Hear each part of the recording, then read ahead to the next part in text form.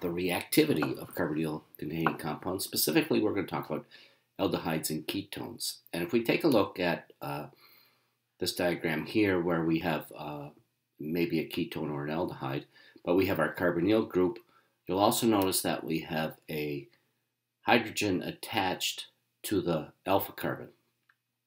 So there's several different types of reactivity that we can see here. The oxygen is a basic site, and it can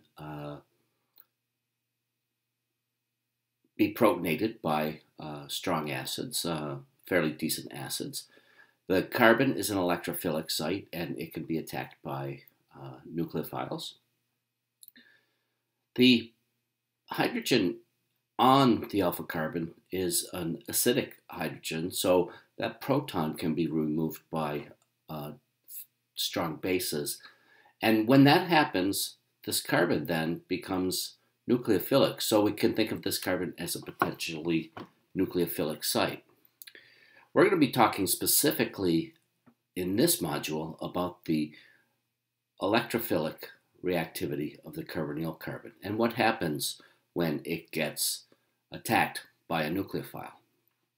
So again, this is just an electrostatic potential map that's showing you the electrophilicity of the carbonyl carbon, the basicity and potential nucleophilicity of the carbonyl oxygen, and the acidity of any protons that are on the alpha carbon. We also want to remember that the carbonyl carbon is sp2 hybridized and is thus trigonal planar. So that comes into play when we think about a nucleophile approaching. It can approach either from this side or from the bottom side. So let's talk about the bonding, and we're going to simplify and look at the bonding in formaldehyde. So we have a carbon-carbon bond due to the overlap of the sp2 hybrid orbitals. That's our sigma bond. Because each of these is sp2 hybridized, there's a pl orbital left over in that carbon and that oxygen.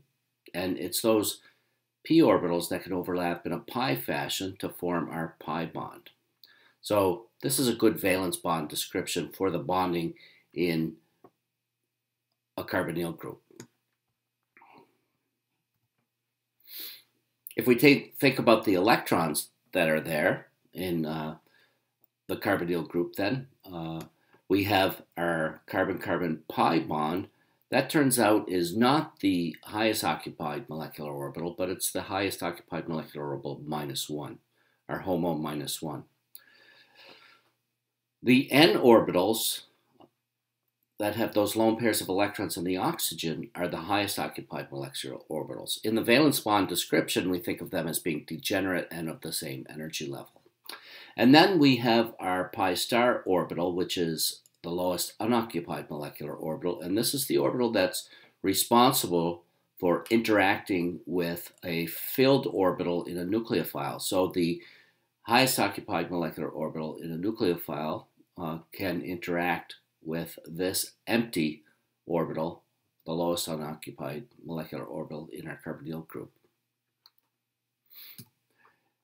Instead of a valence bond description, if we go to molecular orbital descriptions, we get a similar picture. There's a couple of minor differences here. One being that we no longer have degenerate n orbitals. That is, on the oxygen, we don't have two lone pairs that are the same orbital. What we see is we have an n orbital. This is it over here. Different picture. These are the same things, but it's an n orbital. It has a pair of electrons in it, and it has a lot of density on the oxygen atom. Below that is our pi orbital, and so we see that the n and the pi orbitals have the same energy levels. This would be the HOMO, and this would be the HOMO -1. And our pi star orbital is an unoccupied molecular orbital, the lowest unoccupied molecular orbital, and it has a very large lobe on the carbonyl carbon. So it's very similar. But down here, below the sigma bond, we see the other n orbital.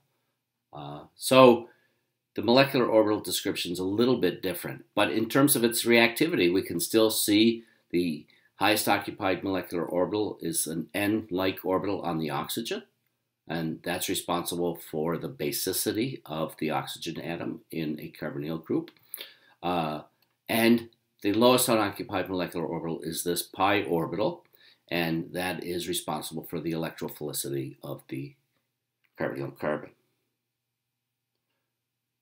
Again, we have to remember that a carbonyl is, the carbon is sp2 hybridized, and thus the carbonyl group is trigonal planar. And if we have attack by a nucleophile, it's going to attack either from above that plane or below that plane, potentially forming chiral centers. And here we can see if we have glucopyranose, it can open up to its aldehyde form, and it is this hydroxyl group that's responsible for this carbon-oxygen bond, and we see it over here. When it goes back, it can attack from the same side and then just go back to form our alpha-D-glucopyranose, or it can attack from the other side, and that would give us our beta-D-glucopyranose. We see that the oxygen atom, this is the oxygen atom that was a carbonyl oxygen in the aldehyde form, has the opposite stereochemistry between alpha-D-glucopyranose and beta-D-glucopyranose.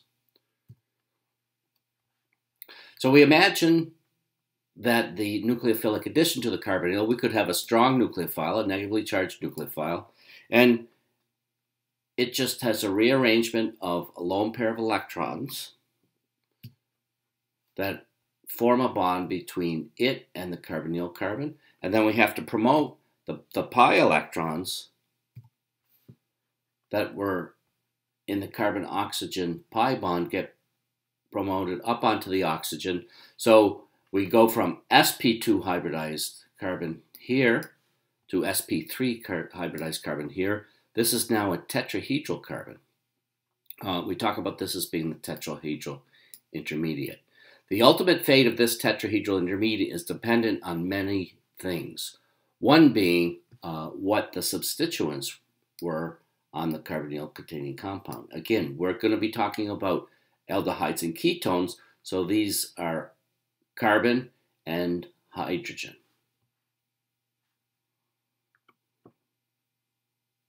The reaction is of wide scope. It can be done with strong and weak nucleophiles. We can have strong negatively charged nucleophiles or weak neutral charged nucleophiles.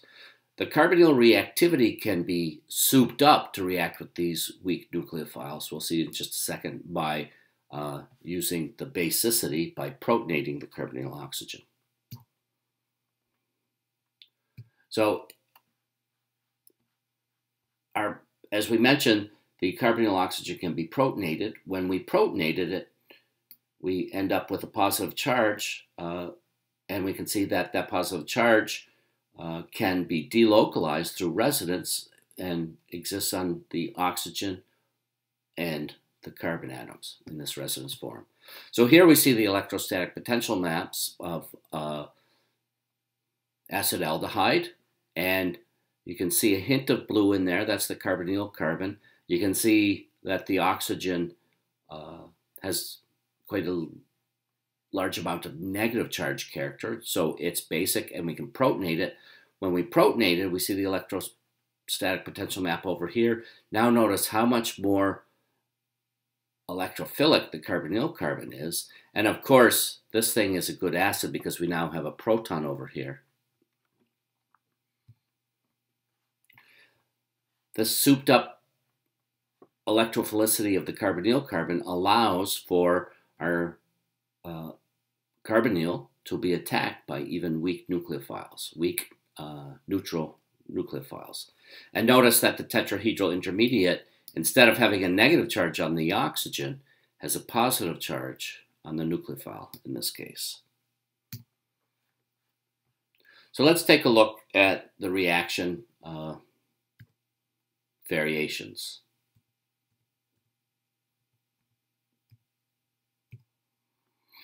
Under basic conditions, we have some nucleophile. In this case, we're showing it as a nucleophile with a proton attached. We can use some base. I'm using hydroxide.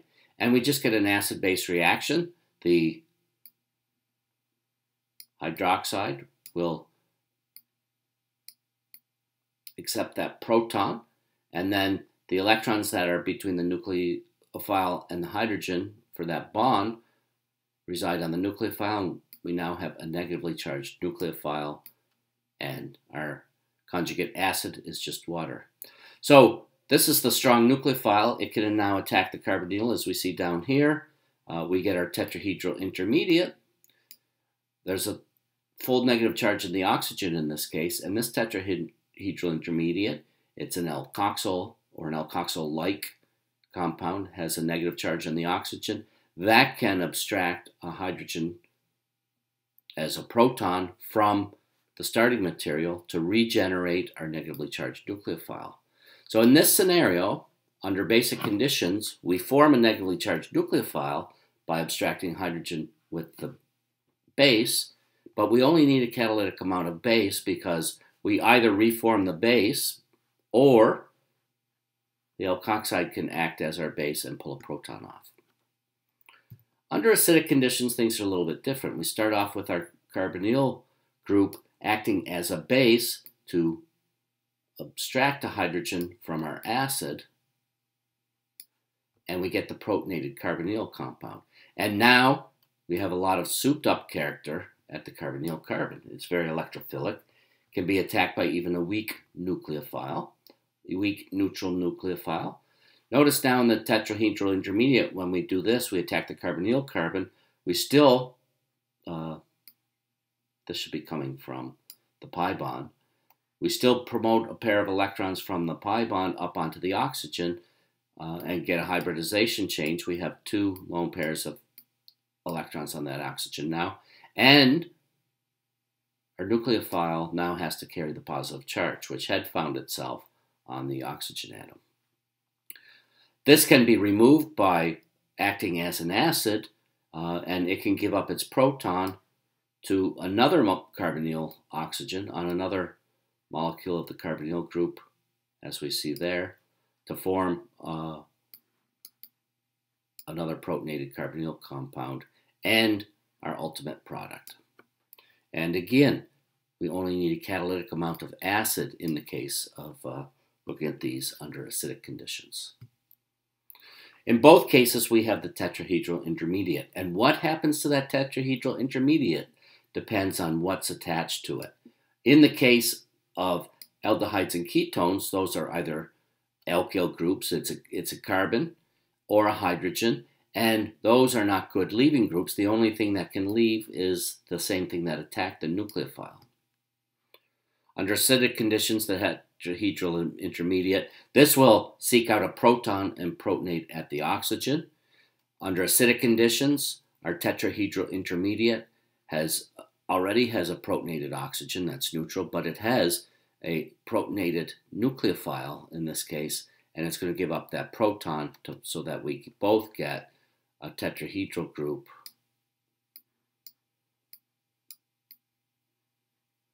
where we've added the nucleophile to the carbonyl carbon, and the proton on the nucleophile is added to the oxygen atom.